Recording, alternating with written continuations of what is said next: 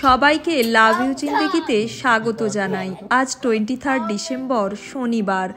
সকাল সকালেরা পাপা বেটু মিলে খেলা শুরু করে দিয়েছে, কেননা আজকে ছুটি। আর এই প্রথমবার এখানে এই কালকে সজনা শাক পাওয়া যায়, এর আগে দেখেছি অনেকবার, কিন্তু কখনো কিনিনি সাহস করে। তো কালকে নিয়ে এসেছি, তাই ভাবলাম আজকে বানাই। আর তাই কিনে আনার পর মাকে বলছিলাম সজনা শাক এনেছি। তো মা বলছিল সজনা শাক নাকি শুধু ভাজে না, তো বাড়ির দিকে আরও ওর সঙ্গে অনেক রকম 4-5 রকম শাক মিশিয়ে ভাজে, তবে নাকি ভালো লাগে। কিন্তু আমার কাছে সেরকম অনেক রকমের শাক ছিল না, কিন্তু পালং শাকের পাতা ছিল, তো ওই পাতাগুলোকেও একটু কেটে নিয়েছি। তবে সজনা শাক যেহেতু শুনলাম শক্ত থাকে একটু, তো আগে সজনা শাকটা দিয়ে বেশ কিছুক্ষণ স্লো তাপে কুক করে নিয়েছি, তারপর শেষে তার সঙ্গে পালং শাকটা দিয়েছি। দিয়ে এখন দেখলাম নরম হয়ে গেছে, একটু নুনও দিয়ে দিয়েছি সেদ্ধ করার সময়ই। সেদ্ধ করিনি অ্যাকচুয়ালি, কোনো জলও দিইনি, ওতেই যা জল বেরিয়েছে শাকের ওতেই হয়ে গেছে। এবার শেষে একটু জিরে, শুকনো লঙ্কা আর পেঁয়াজ আর রসুন এটা ফোড়ন দিয়ে এই শাকগুলোকে একটু ভেজে নিচ্ছি। আমার এই অ্যালুমিনিয়ামের কড়াটা একদিন ডিশ ওয়াশারে দিয়ে দিয়েছিলাম, জানতাম অ্যালুমিনিয়াম দেয় না, তবু একদিন আর মাজতে ইচ্ছা হচ্ছিল না, দিয়ে দেখি, আর দেখলাম এমনি ধোয়া হয়ে গেছে, কিন্তু কালারটা একদম কালচে হয়ে গেছে, ওটা আর যায়নি। যখনই মা কোনো শাক ভাজতো বাড়িতে, দেখতাম ওপরে একটু পোস্ত দিয়ে দিত, তাতে নাকি স্বাদ ভালো হয়।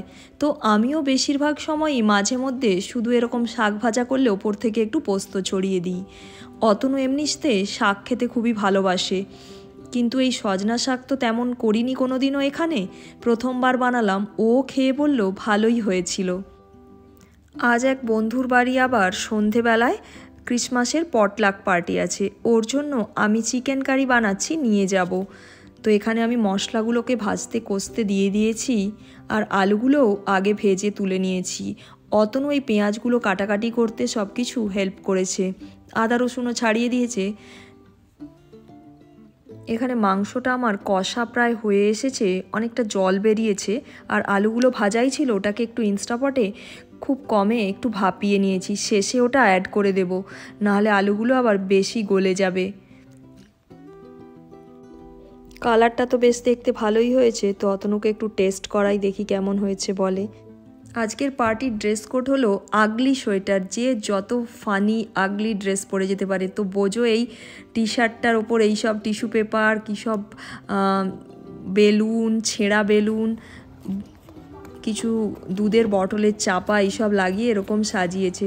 সন্ধেবেলায় চলে এসেছি আমরা ওদের বাড়িতে।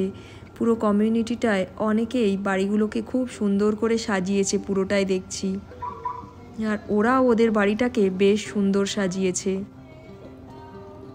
চলুন বাইরে ঠান্ডায় না দাঁড়িয়ে থেকে ভেতরে ঢোকা যাক। সামনে একটা সুন্দর স্নোম্যানও লাগিয়েছে, আর ভেতরটাও বেশ সুন্দর সাজিয়েছে।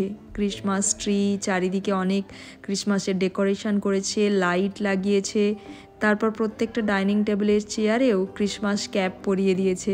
বেশ সুন্দর লাগছে চারিদিকটাই। আমাদের বাড়ি ওদের বাড়ি থেকে 10 মিনিট মতো লাগে, তাই আমরা তো ঠিক টাইমেই এসে গেছি। এখনও দেখছি বাকিরা এসে পৌঁছায়নি, তাই বেশ কিছু ক্রিসমাসের প্রপস রাখা ছিল, ওগুলো পরে পরে আমি কয়েকটা ছবি তুলে নিলাম। একে একে আসতে শুরু করেছে, আর অনেকের সাথেই প্রথম পরিচয় হচ্ছে, যাদেরকে আমরা এই প্রথমবার দেখছি।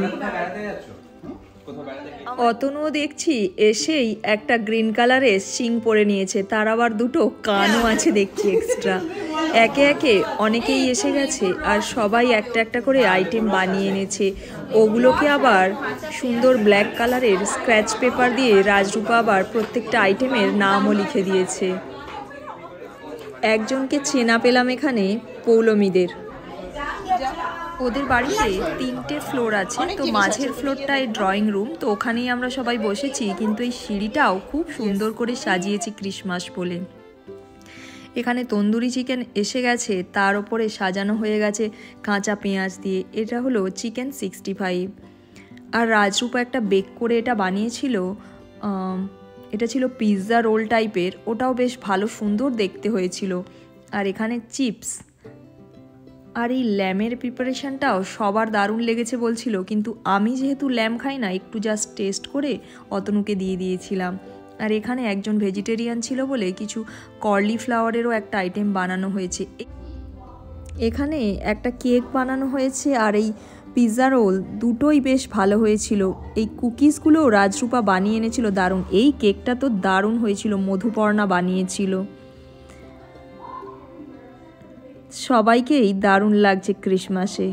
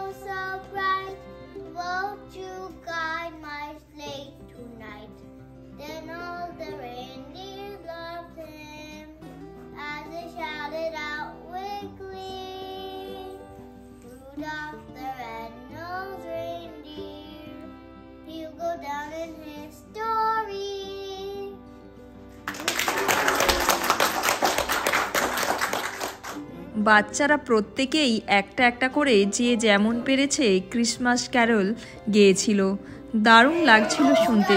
তারপর শেষে সবাই মিলে একসাথেও একটা করলো।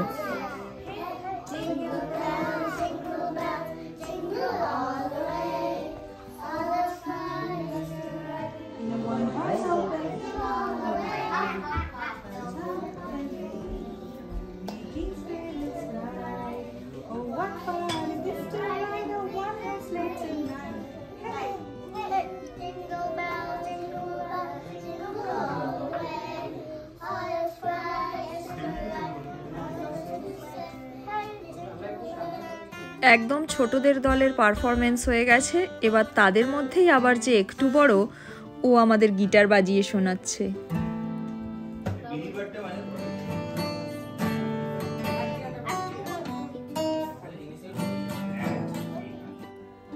গল্প, মজা, হাসি, বাচ্চাদের পারফরমেন্স, খাওয়া দাওয়া, পুরো ক্রিসমাস পার্টি একদম জমে উঠেছে। তার মধ্যে ফটো সেশন, আর ছোটরাও নিজেদের মতো করে দারুণ মজা করছে। কখনো ওপরে গিয়ে খেলছে, মুভি দেখছে, আবার কখনো নিচের ফ্লোরে চলে যাচ্ছে সবাই মিলে। ওরাও বেশ একটা টিম বানিয়ে মজা করছে। লিও সব বন্ধুদের ক্রিসমাসে একটা করে গিফটও দিয়েছে, তাই জন্য বাচ্চারাও সেগুলো ওপেন করার জন্য রেডি হয়ে পড়েছে, সবাই খুলতে শুরু করেছে। রাজরূপা একটা হট অ্যাপেল সাইডার একটা ড্রিঙ্কস বানিয়েছিল, ওয়েলকাম ড্রিঙ্কস, ওটা দারুণ ছিল। এখন চলছে সবাই ফ্যামিলি ফটো তোলা।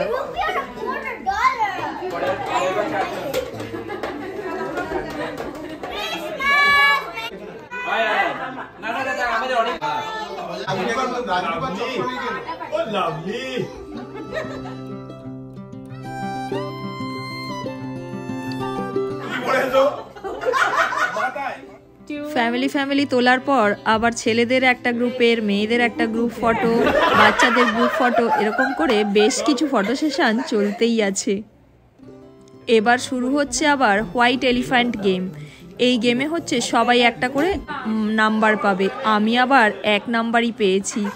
আর এই যে আগলি সোয়েটারের জন্য চলে এসেছে বোঝো, আগলি সোয়েটার পরে নিয়েছে এখানে।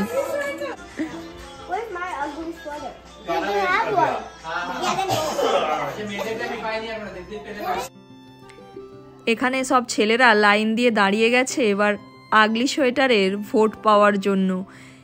এদের মধ্যে প্রত্যেকেই একজন ছেলেকে আর একজন মেয়েকে মিস্টার আগলি সোয়েটার আর মিস আগলি সোয়েটার বলে ভোট দেবে। দেখা যাক, সবাইকে পেপার পেন দিয়ে দিয়েছিল, ভোটও হয়ে গেছে। এবার এখানে ভোট গণনা চলছে।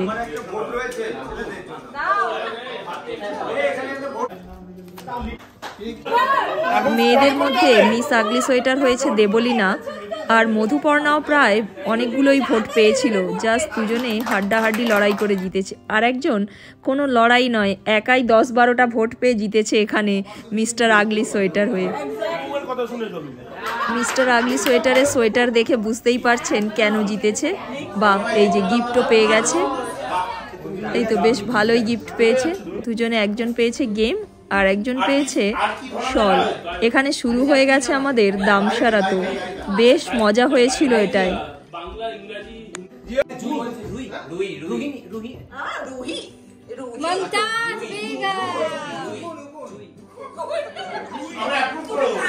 বাচ্চাদের বসিয়ে দেওয়া হয়েছে এখানে ডিনার করার জন্য। অনেকটা রাতও হয়ে যাবে।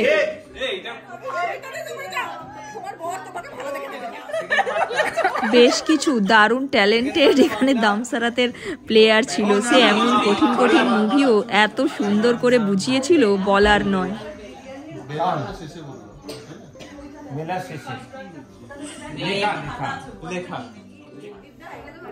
এখানে মেন কোর্সে আছে চিকেন বিরিয়ানি, ফিশ পোলাও। এই দুটো আইটেমই অর্জুনদা বানিয়েছিল আর দুটোই দারুণ হয়েছিল। এখানে আরও ছিল চিংড়ির মালাইকারি আর নুডলসও ছিল আর বেকড রসগোল্লা। তারপরে কেকটা অঙ্কিতা দারুণ বানিয়েছিল। ক্রিসমাসের থিম অনুযায়ী একদম দাড়িওয়ালা সান্টা। আর খেতেও বেশ ভালো হয়েছিল, পুরো আইসক্রিম কেকের মতো লাগছিল। বাচ্চারা এখানে ব্লুবেরি দিয়ে যে আইস বানানো হয়েছিল ওই দুটো তুলে খেয়ে নিয়েছে। আর মধুপর্ণার কেকটাও দারুণ ছিল। এখানে শুরু হয়ে গেছে হোয়াইট এলিফ্যান্ট গেম। দেখা যাক কেমন চলে গেমটা। এই গেমটায় প্রথমে সবাইকে একটা করে ওই ইয়েলো খামে যে নাম্বার দিয়ে দেওয়া হয়েছিল ওই নাম্বার অনুযায়ী 1 নম্বর প্রথম তুলেছে সে যেটা ওপেন করবে, তারপর 2 নম্বর চান্স পাবে ওটা তার 1 নম্বরে যে গেমটা তুলেছে সেটা 1 নম্বর যে গিফটটা তুলেছে ওটা স্টিল করার অথবা নতুন কিছু ওপেন করার। এরকম করে করে 2বার করে কোনো একটা জিনিস স্টিল করার জন্য পাবে। আমি প্রথমে ট্রেটা পেয়েছিলাম। যাই হোক, যে খাবার দাবার আবার এক্সট্রা হয়েছিল ওগুলোকে অর্জুনদা আবার সুন্দর করে প্যাক করে ফেলেছে এখানে, যাতে সবাই 1-2টো করে বক্স নিয়ে যেতে পারে। পার্টির বেশ কিছু সুন্দর সুন্দর মোমেন্ট ক্যাপচার করা হয়েছিল। চলুন ওগুলো দেখতে থাকি।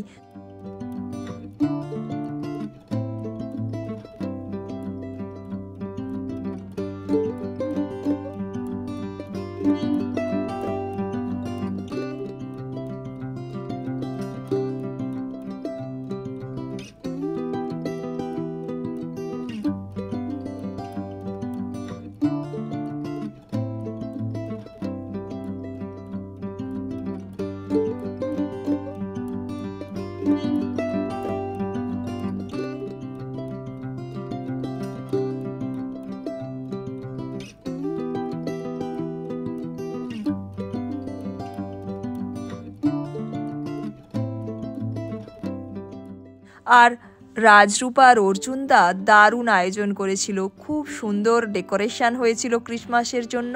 আর খাবার দাবারও ভালো ছিল, বেশ দারুণ ছিল সব কিছু মিলে। পার্টি একদম জমজমাট। সবাইকে জানাই আরও একবার মেরি ক্রিসমাস। আর সবার নতুন বছরও খুব ভালো কাটুক এই কামনা করে এখানেই শেষ করছি ব্লগটা। আবার দেখা হবে। আর বাইরে এত ঠান্ডা ছিল যে আমাদের গাড়ি পুরো, তার ওপর একটা পাতলা মানে যেই জলগুলো শিশির পড়েছিল পুরো জমে গেছিলো। বেশ কিছুক্ষণ বসে থেকে গাড়িটা গরম করে তবে কাঁচগুলো ক্লিন হওয়ার পর আমরা বাড়ি ফিরতে পেরেছিলাম।